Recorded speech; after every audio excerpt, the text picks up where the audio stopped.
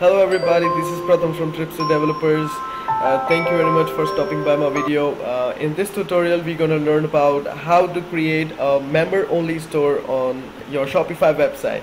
So for example, you would like to have your website only accessible for your members, then you have to give a sign up form where they can directly sign up or log into your store, and only can be accessible if they log in or sign up. So normally, to make your store accessible only to your registered members, you need to add some liquid code, of course, and enable to the customer account feature for your website. And the following tutorial will show you the same. So I'm gonna show you how to add this functionality to your store. So let's get started.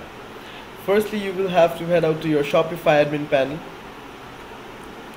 You will find the in your left panel of your Shopify website, you will go to your settings, you will click on checkout,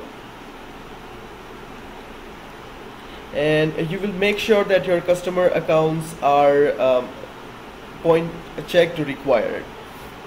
So this is the very important thing, because you need your customers or your members only access by when they have logged into your website, or else they cannot access the website, right? So you have to make sure that the accounts are required, right?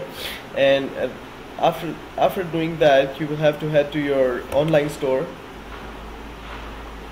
and in the themes you will locate the three dots here, click on it, and you will click on edit HTML/CSS, which will take you to the online code editor of your website.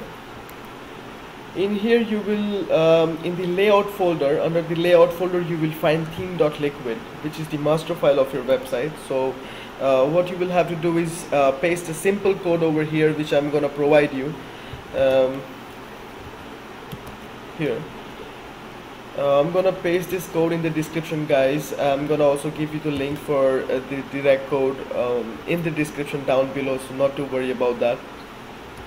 You will just copy that and paste it on the first line of your theme.liquid, and you will save that. Now this is just a demo store of your Shopify website. This is how your store basically look like. This is just a template. So you will just refresh. Let's try refresh that and check if it's working. And here we go. We have they are asking me for the login. If I don't have an account, then you can click on sign up to sign up for an account. So this is just a simple code you're adding in your theme.liquid file.